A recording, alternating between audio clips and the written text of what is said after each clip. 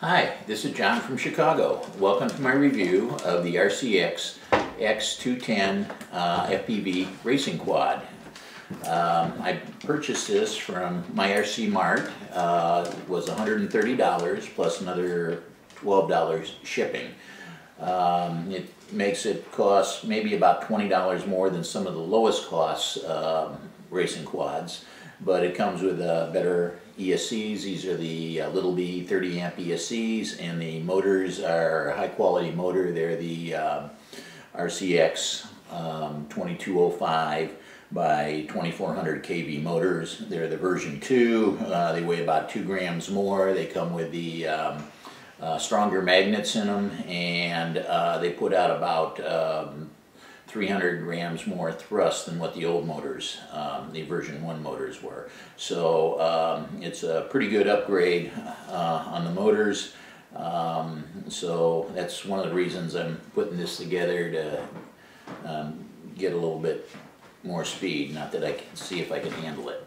But anyways, what's not included in this would be a FPV camera. I'm putting a HS 1177 camera on there, which have worked good in the past. I'm putting a VTX on it with a circular antenna, polarized antenna.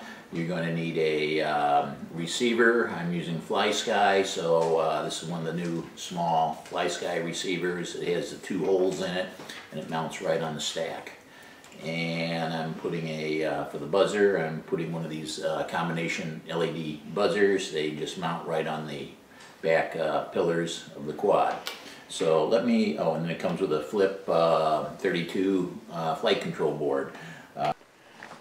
I completed the build and put it on the scale. It weighs 327 grams for dry weight, plus the battery 160 grams, for a total of 487 grams. These version 2 motors put out 1116 grams each at 14.8 volts for a power to weight ratio of 9.2, which is getting pretty good. Anything up near 10 is great. My 2 other quads, my older version from RCX with the version 1 motors is 26 grams less, but its motors are not as strong, so it only has a power to weight ratio of 8.6. And my real AC X210 is only 8 grams lighter, and it has a power to weight ratio of 7.9. So this new one definitely has the highest power to weight ratio and should be the fastest. Some items on the build. There's not a lot of room between the top and bottom plate, only 30 millimeters. I was having problems getting the camera to rotate. It was stuck in the up position, so I had to rotate the flight control board 180 degrees so the camera would move, and that meant that my VTX could not lay flat up there. I had to put it at an angle, but everything did fit, but it took a lot of working around. If I had to do it again, I probably would have ordered a combination flight control board and power distribution board. I'll put one in the description below. The other thing that could have been done was to solder the ESCs directly onto the flight control board instead of using the pins and the JR connectors. Let's take it out and do a quick little flight and see how it works. Okay, now I'm going to do some line of flight flying. I am running Betaflight and using a FlySky radio with iBus. Just like my other 2 X210s quads, the fill is locked in with no delay and is a joy to fly. Flying in a backyard does not allow space to demonstrate burnouts properly. This quad is fast. With a short burst of power, the quad jumps 40 feet into the air. It's fun flying line of sight.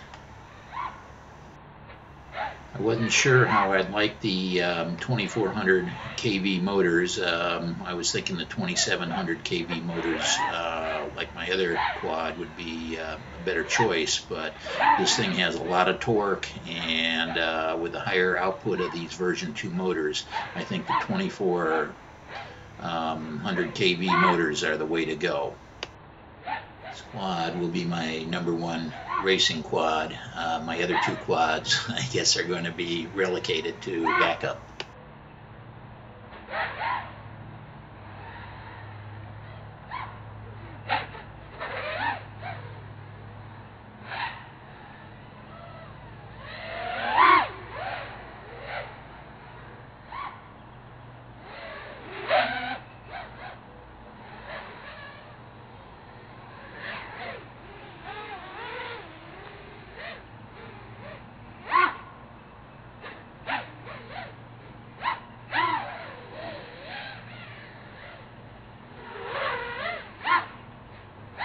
Now I'm showing some FPV flying with the RCX X210.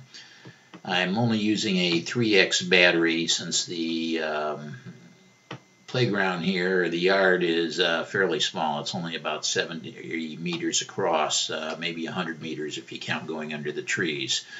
It handles really great. FPV. I made some little gates there out of poodle noodles. It's my first time trying it. It's not bad for a $10 gate.